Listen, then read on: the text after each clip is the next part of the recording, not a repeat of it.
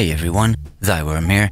A few days ago, Superfuse released into early access. It is €25 over here. It is a cel-shaded cyberpunk ARPG hack-and-slash game. It's got, at the moment of writing, a 56% Steam mixed rating, and in my opinion, it's pretty decent. It's okay, but it also has issues. When trying to review a product that just launched in early access, I'm typically thinking about a few things. First, the foundation of the game. Second, how much content does it have? And third, is the asking price reasonable? I'll also dive into the roadmap at the end of the video. Timestamps are available. Let's talk about the foundation of the game.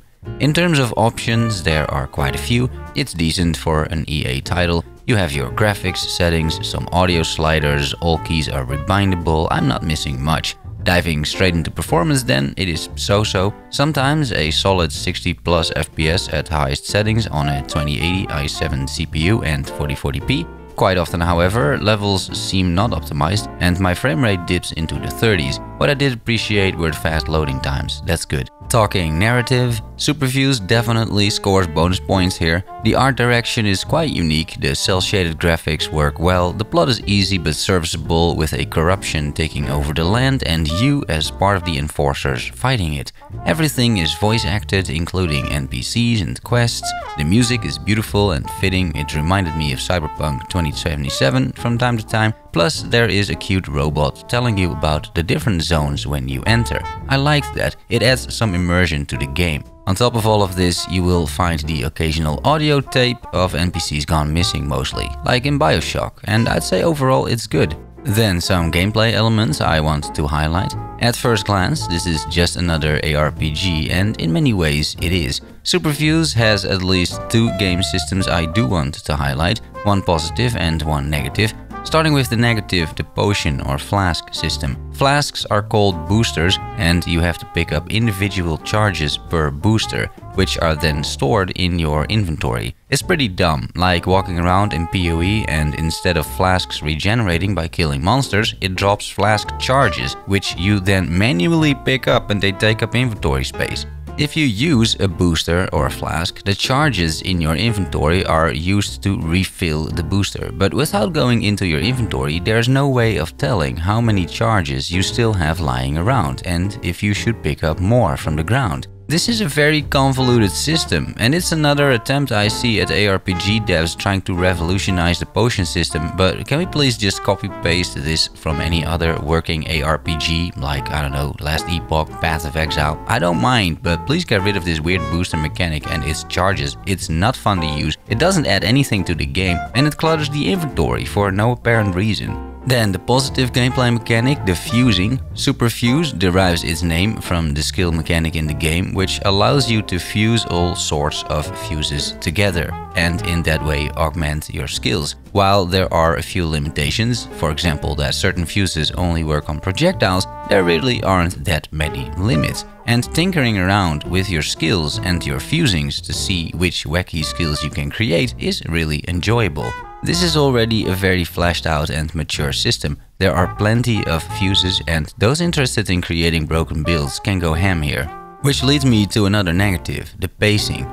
Pacing is problematic for some classes because skills are not balanced at all. I started with the ice skill tree of the elementalist and that skill just does no damage. As there's no guarantee you're getting fuses, you are reliant on RNG to improve your build. That is fine in theory maybe, but in practice it falls apart. It can easily take you until level 10 to find a few fuses, which you can use. Even then, your build is very likely only one skill, because you need a lot of levels to unlock the entire skill tree, which is where new skills can be found. However, increased spell damage is like another branch of the passive skill tree, and investing in spell damage means you're postponing unlocking additional skills, as the points are now spent elsewhere. As a result, you're stuck with either an okay or strong character with only one skill, or a weak character with many skills but no extra damage, meaning you'll have a hard time killing monsters. Even when creating a successful character, because I re-rolled to fire damage, even in that scenario at level 20 you're likely only making use of your starting skill. Because of what I described above, you're simply better off specializing in one skill and increasing its damage. There isn't much more incentive to move down the tree and get to other skills to play around with.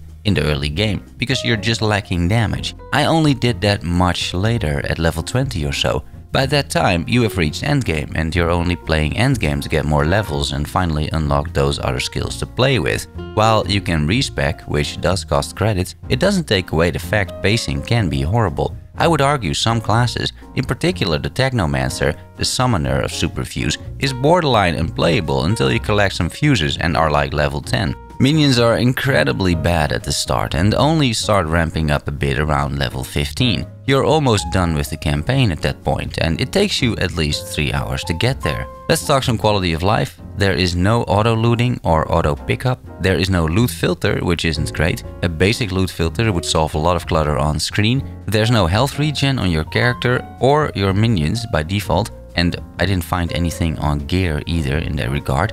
A few random points then that I still want to put in the video. There are some bugs, of course, most notably invisible enemies, which can be problematic. The overlay map adding fog of war for some reason. Don't think that's supposed to happen, it makes it difficult to see where you've been.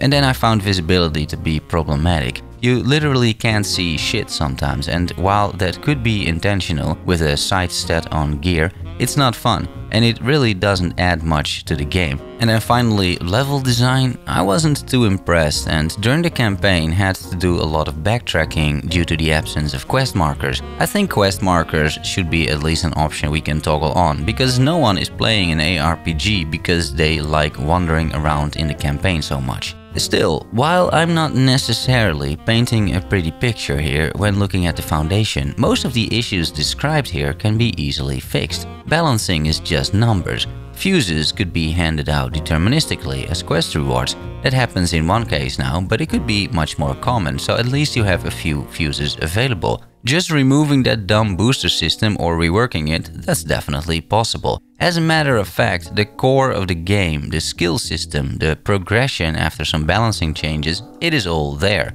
Barring performance, which for me wasn't good, I think Superfuse actually has a solid foundation to build on. All the elements of a fun ARPG are there. I didn't talk much yet about the combat, but it feels really good. You can also see that hopefully in the footage. And once you do get over that initial hurdle of your low-level character with no skill points and no fuses and no power, the game does ramp up and it does get rewarding in the end when you transform your single fireball elementalist into a true monster of flames, covering the screen with fireballs. Time to move on to point number 2, content. Superfuse has a campaign and endgame. The campaign is about as linear as a Path of Exile campaign or a Last Epoch campaign, and it takes about 6 hours or so to complete, running it for the first time and exploring a bit. After you've completed the campaign, you unlock endgame, the solar map. The solar map is a representation of our solar system. They even put the alleged planet 9 in there, I think, which I can appreciate. And in the solar system there are 4 random missions generated each time. Each mission has a few modifiers, such as luck, which is loot rarity, I think, increased credits drop, more experience, that sort of thing. And of course also monster modifiers, like increased accuracy, health regen, damage or crit chance. It's fairly straightforward, it's not super interesting, there's not a whole lot of variety either with in-map events or anything of that nature, but because you're not max level when you enter endgame, you may still be incentivized to keep playing, unlock more fuses, power and go more crazy with your build. Because that right now is the main selling point, creating wacky builds with fuses and keep experimenting. Apart from that, there's maybe, 8 to 10 hours of content available for you, unless you want to rerun the whole thing with a different class. Being generous here, assuming you play and try all classes, you're looking at maybe 25 hours of gameplay. But you're likely done with Superfuse way before that. I know I am at around 12 hours. Which brings us to point 3, the price point. 25 euros. For me, I just buy these games. I like following early access titles, playing them, cover the updates, do videos like this. I don't mind spending 25 bucks on a game like this. I can afford it too, I'm really not on a budget. But it is quite a hefty price point, and I don't think Superfuse in its current state warrants the 25 euro asking price. You pay 10 more euros and you're playing Last Epoch. You can buy the entire Grim Dawn collection for this money. Games like The Slormancer or Chronicon are much cheaper and have more to do and more polish. Pay €5 more and you play The Ascent, an amazing ARPG. So compared to its contemporaries, it doesn't really hold up all that well. I think a fair price here is €15, maybe 20, but 25 is too much. There's not enough content, there's not enough polish, there's very little replayability, and while the game is promising enough and has most of its foundation ready, I feel they should drop the price. With €25, people have expectations and those are not met at the moment. I think they might in the future, but not now. Also from a review perspective, this is potentially hurting them. People may be much more forgiving of your title if you price it at $15, and now the reviews are mixed at 56% Steam reviews. To conclude, I think Superfuse is okay, it's definitely not bad, it has potential, the core systems are mostly solid and fun, but it is too expensive. That's my verdict. Then the final piece, the roadmap ahead. Superfuse is expected to be in early access for 1 year. Some of the additions the dev are hoping to implement include new campaign expansions, an additional hero, new loot, controller support and more. Once the devs go into full release, you can expect a more robust version of the game, including features and added content that has been identified and requested by the community. The release cadence will likely move towards a more standard live service offering, meaning fewer but more concentrated content updates. Live service games have a bit of a bitter taste these days, but with ARPGs it makes a lot of sense, and my favorite ARPGs are actually live service games. And that's it for the video. Thanks for watching and making it to the end. See you soon. Love you all. Bye bye.